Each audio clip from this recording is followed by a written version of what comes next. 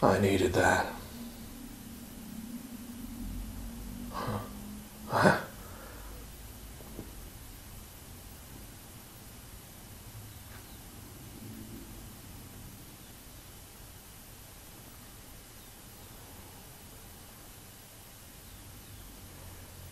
How short your lifespan is.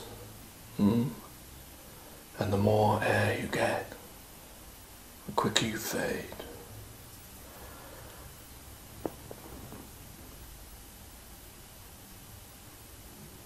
And I'm slowly sucking you away.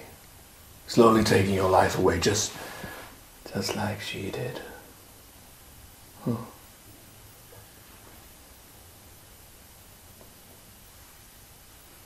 I loved her so much. More than I should have done. In my game, I see so many relationships, so many things go wrong.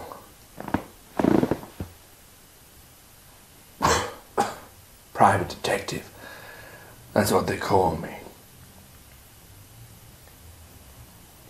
But I never thought I'd have to investigate on myself. I never thought I would see the same things that I see happen to other people, happen to me.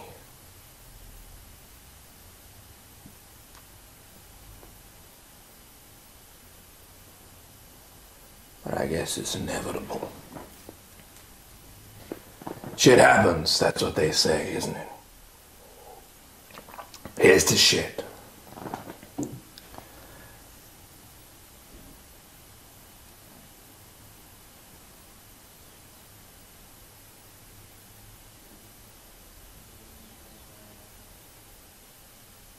Sometimes I think it'd be easier if I was you. So short, your life. Whereas I have to live with this pain for the rest of mine until I forget about it. However quick that happens.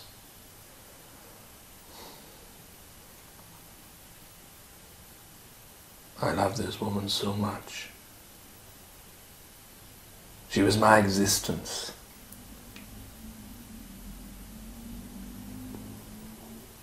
But she just couldn't be the same forever. I think that's the thing with love. We all think that it's going to last and it's never going to change and it's never going to finish. But it does, and when it does, there's nothing you can do. You can't do anything to stop it.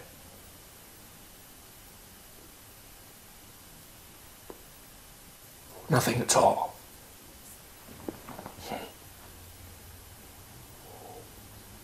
I wish I could turn back the hands of time and correct the mistakes I may have made, she may have made, but still it would have ended, it never would have lasted. Like life itself. We all think we're never going to die, we all think we're going to live forever, and we're going to be able to do everything. And we never think about it until we get ill, until we face that moment when we're about to die.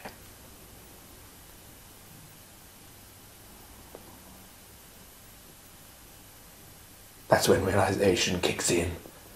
Before we just think, we don't even think of death. We think of life, immortal, as if. Same with love. I thought this woman would be there for me forever.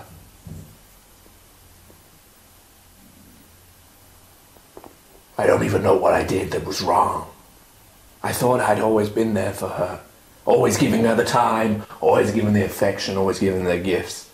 Not like other men who just only remember they're married when it's their anniversary. All the other times they're out, drinking, texting other women, sleeping with women behind their men's back. That's what I watch. How many men have I seen do that? They pretend to their wives, they kiss their wives goodbye at the door and say how they love them. I love you, my darling, I'll see you later. They're not even going to work. They get into their car, they drive away, they drive down a few roads that are similar to the way they go to work just in case the wife is following. And then when they look in their rear mirror and they see she's not there, then they go their way that they want to go to some woman's house who they visit every Wednesday. And this woman may or may not even know that he's married. Oh, how many times I've had to bug phones and hear these conversations.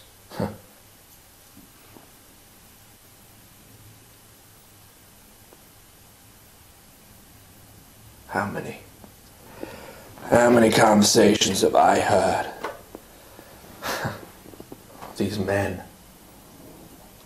they sound so sincere when they're talking to their wife, when they're talking to their lover.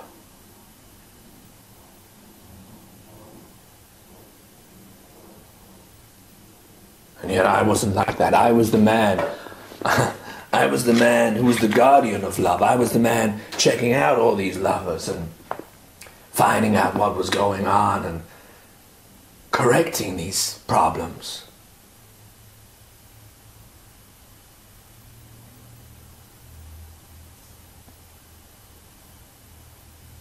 But she wanted to side with another.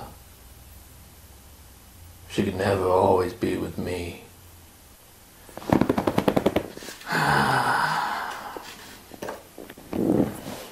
Well, these things happen, I guess.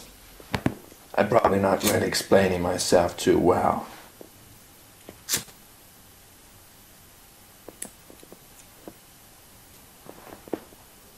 Maybe I don't want to.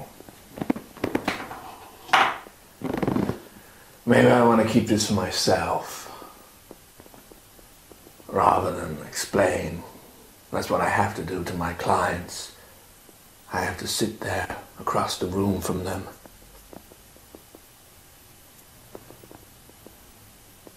and tell them, I'm afraid it's true what you thought. Your husband's having an affair. He has for 6 months. The woman doesn't even know you exist, doesn't even know you're married, doesn't even know you're going to be married, doesn't even know you're pregnant. He talks to her just like you do. He tells her the same lines that he tells you. He kisses her goodnight just like he kisses you. He makes love to her just like he makes love to you. And I watch in their eyes. I watch them fade away as if they're no longer alive. They die right in front of me as I'm explaining their life away, as I'm telling them the one thing that they always loved, the one thing they thought would always be there, is no longer. We're screwing around with some woman who may not even be younger, may not even be prettier, just because these men can.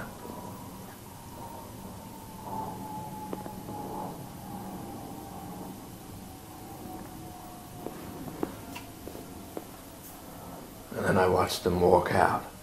I look out of the window. Because they try to contain themselves in front of me as if they've already known, as if it hasn't really affected them. And then I watch them break down.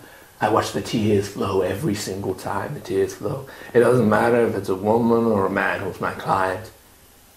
Women betray men just as much as men betray women. Love is not sacred anymore.